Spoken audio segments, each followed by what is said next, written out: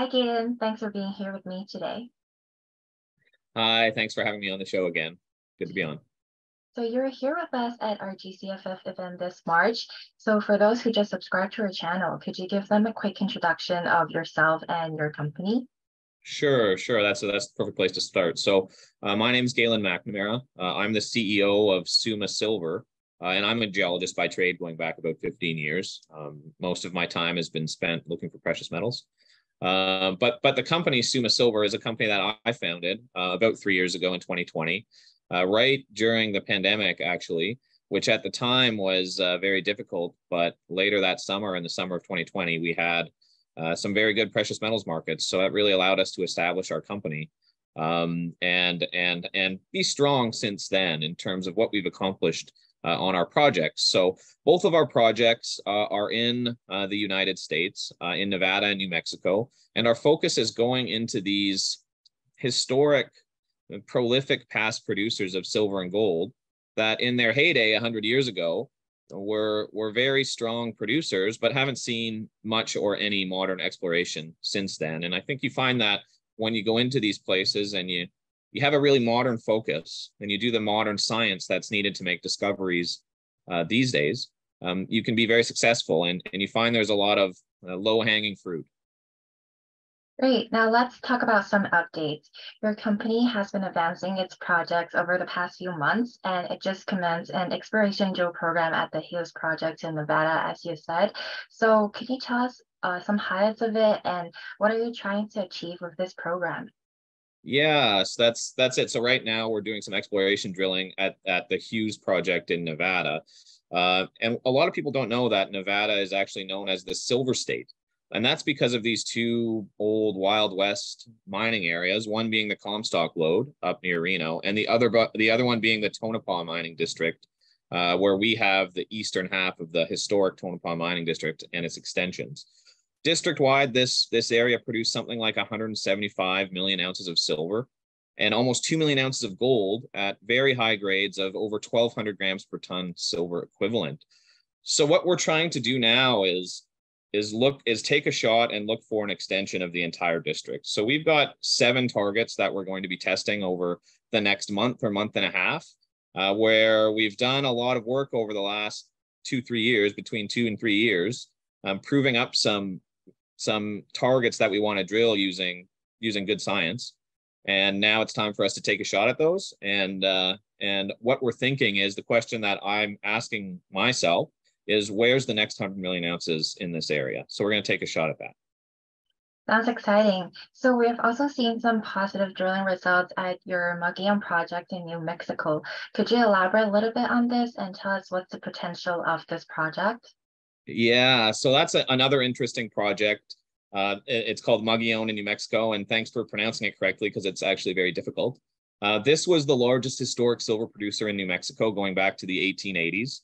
And again, no real modern exploration on much of the district. So we've spent 2 seasons drilling there now. We've drilled about 7,500 meters in 19 holes, and have had some great success so far. Highlights like 31 meters of 400 and a little under 450 grams per ton silver equivalent, 10 meters of 640 grams per ton silver equivalent. But, to use a cliche where, I think we're only scratching the surface there. We've drilled over a vein length of about half a kilometer.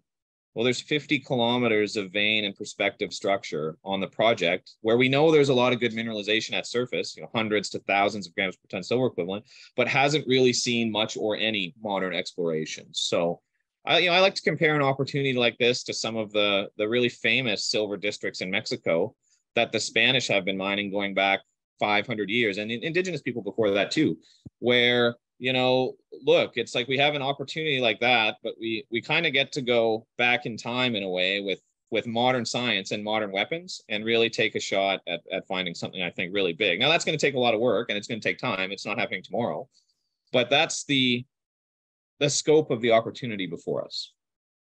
Sounds great. So with such great projects that you have at the moment, are you planning to add new projects into Summa in the future?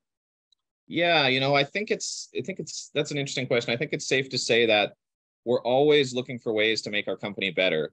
in a way that's accretive. So, up to now, that's been via drilling and some really strong drill results. But, we're always looking for potential new projects. We're entrepreneurial by nature. So that's, part of it for sure. I see. And as we know that the bank crisis and the Fed's interest rate hikes have deepened people's fear about the market, with the price of silver, it's about like $24 per ounce at the moment. Where do you see silver price to be in the second half of the year?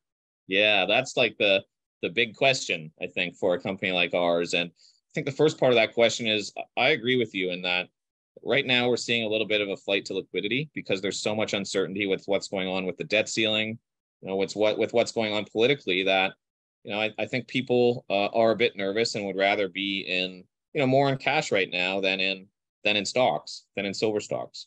But I look at what happened in March of 2020 with the whole COVID pullback, and it was a similar situation. There was a flight to liquidity, and then after that, though, the fundamentals took over, and precious metals had a very strong 6 months to say a year after that.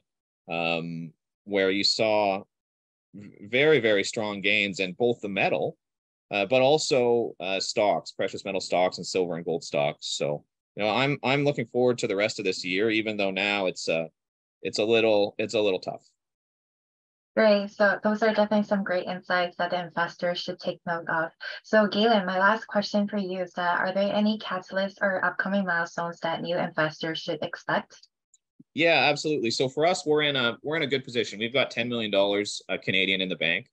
So we're drilling now in Nevada, and we're going to get back to drilling in September in New Mexico. So for us, it's really a drill-driven discovery story. In the early stages of the what we call the Lassonde curve. So I mean, for us, it's I ask myself if you like silver and you like drilling stories, because you've seen what's happened to other companies when they get onto something big. Well, Summa is a stock that I think is worth taking a look at. Perfect. So that's it for today. Thank you for being here with me today again, Galen. Okay, thanks for your time. It's always great to join. Thank you.